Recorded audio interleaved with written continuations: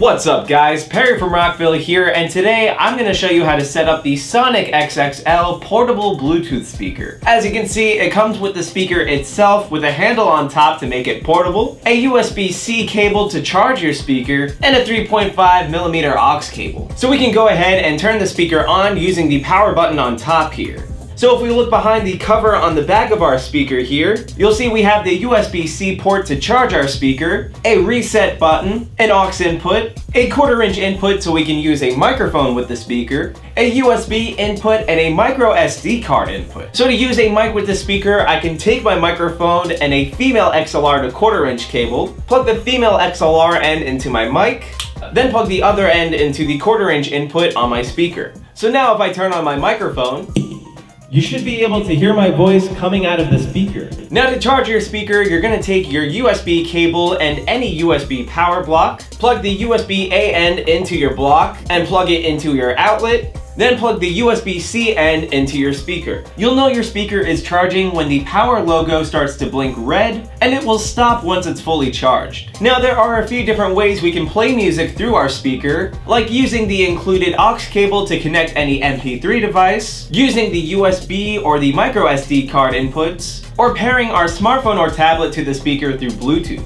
To do that, I'm going to go into the Bluetooth settings of my smartphone or tablet, search for the device that reads SONIC-XXL, click on it to pair, and you'll hear that sound letting you know your device is connected. The color of the Bluetooth icon is actually going to change depending on what type of device is connected. You can also short press the power button to switch between the different sources. You can also disconnect any Bluetooth device paired to the speaker by holding down the Bluetooth button, and reconnect your device by holding down this button again. From here you can use the buttons on top for music playback, like the pause and play button to pause or play your track, the plus and minus button to adjust the volume of the speaker, and if you long press these buttons you can use the plus button to skip forward a track, and the minus button to go back a track. There's also 3 different EQ presets you can switch between by holding down the pause and play button. You'll actually know which EQ you're setting your speaker to by hearing the beeps when you switch it. So the first beep indicates that you're in the bass boost mode,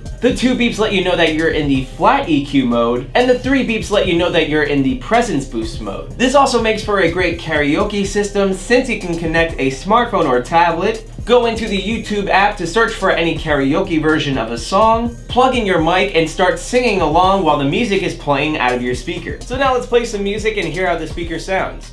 Here we go. Okay, sounds really good. So this is EQ mode 1, so let's go over to EQ mode 2.